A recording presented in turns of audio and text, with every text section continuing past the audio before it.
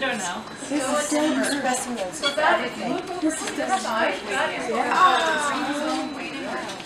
So all the different zones in the emergency department are labeled by color, not by number. So the green zone is for what we call acute patients. We also have a blue zone, which is for rapid assessment. So we have a yellow zone over here, which is for trauma. And we'll go through these as we do the tour. This is what we call the main communication station. This is where the nurses and doctors will sit and do their work.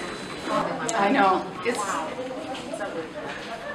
Can everyone hear me down there? All you people down there, can everyone hear me?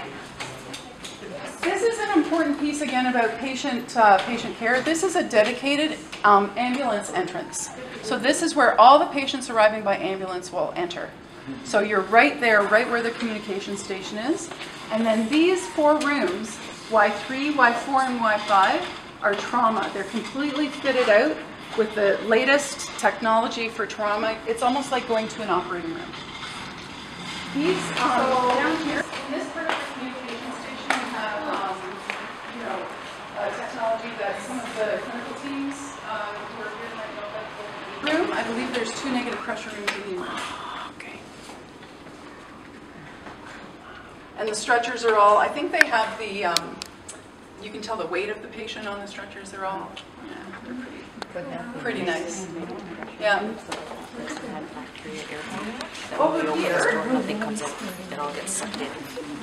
That's what negative pressure is. these 2 rooms are some of our special patients that come from our correctional facilities partners, I'm going to say. So these are special, and you can see that nurses and physicians can document online eventually. The idea is, and then people can be watched. So again, really cognizant about patients' privacy, the type of patients we get at Milton Hospital, making sure everyone is going to be at the end of the hallway down here. So compare the space to what you're used to now in our emergency department.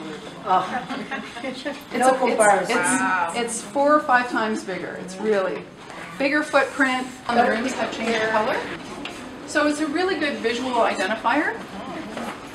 Follow me down to the blue zone communication station.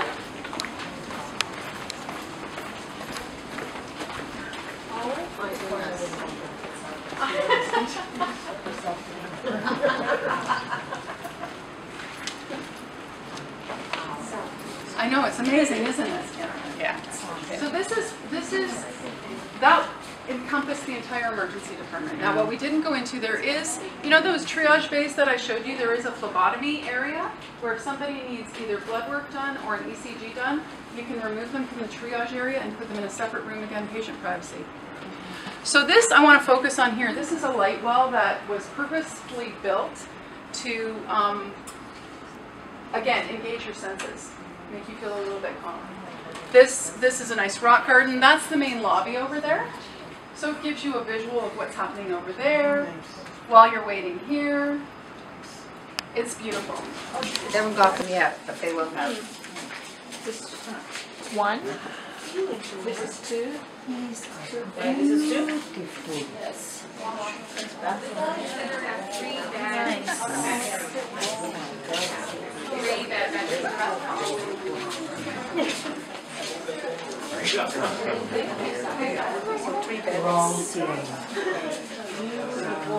I don't know, she might move in here and never move out. Yes. Yes. Yes. Oh my goodness. Oh my God. They have shower too. Let's face that.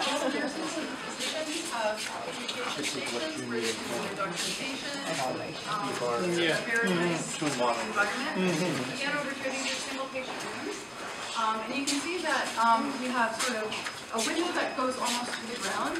That's again for accessibility issues. If somebody comes in a wheelchair, they can see the full view of what's happening. Wow.